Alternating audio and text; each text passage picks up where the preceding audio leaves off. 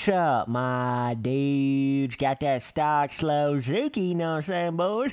So, let's see how slow the slowest 450 can possibly be in this game versus realistic AI. So, the maximum speed... Whoa!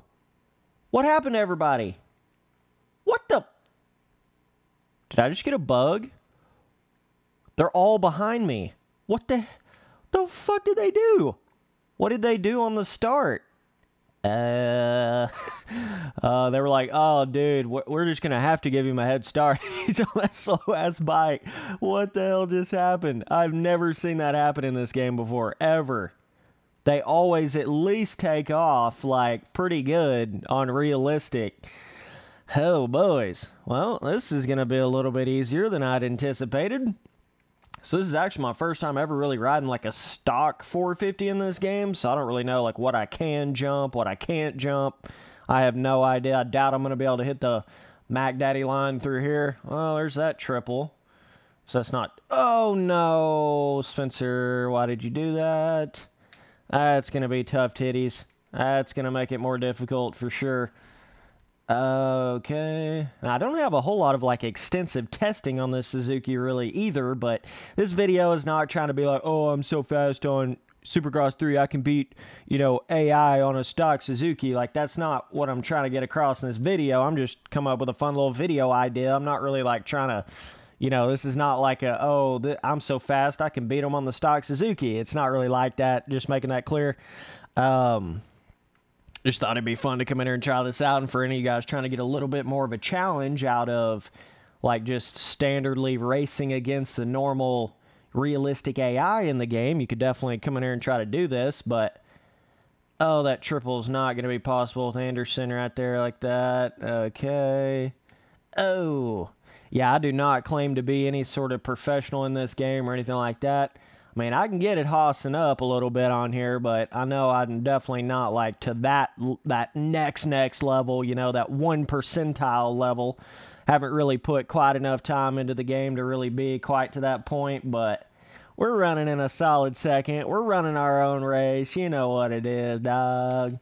Oh, about missed my break there a little bit. I've actually had quite a bit of, you know, online multiplayer game time into this. Not a lot, but definitely more than I put into like the first 2 Supercross games for sure.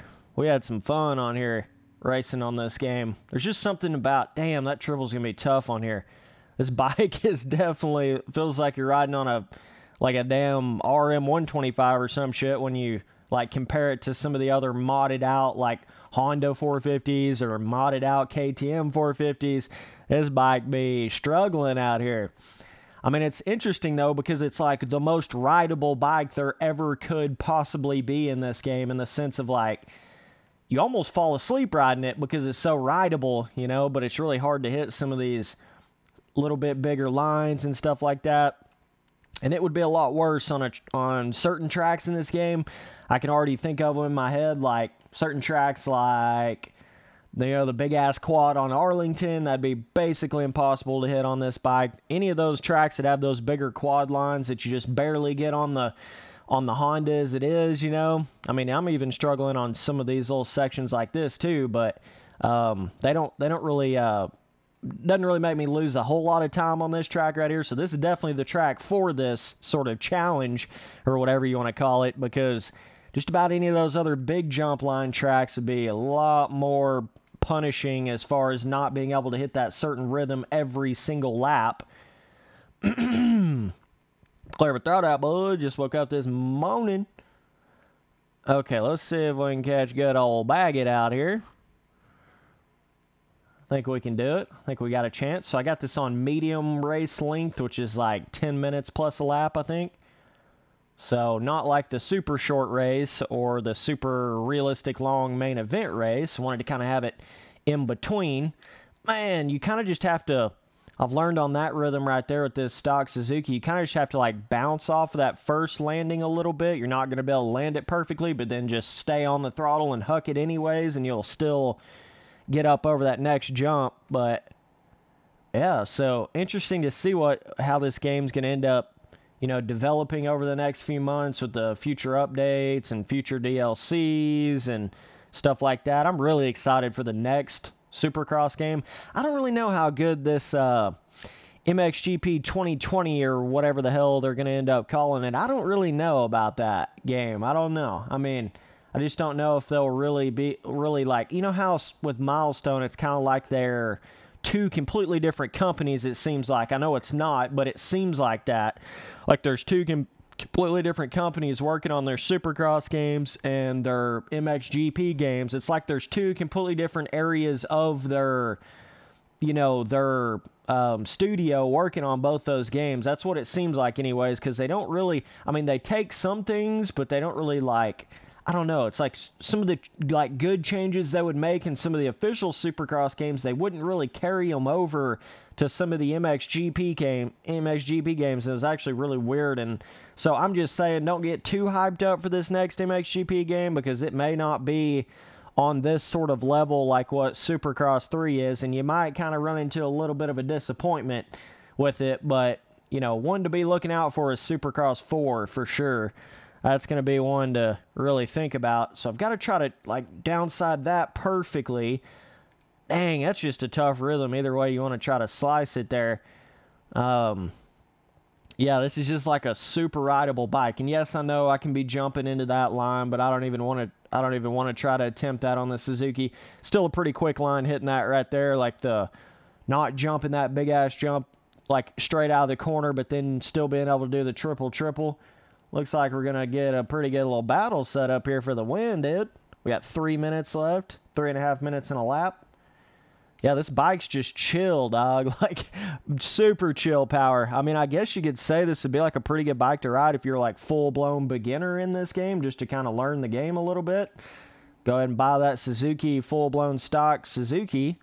But I would feel for most people you would be wanting to step up the speed level on the bike pretty quickly after you start playing the game. You know, I would figure most people would already be wanting the Honda after riding this just for a little while.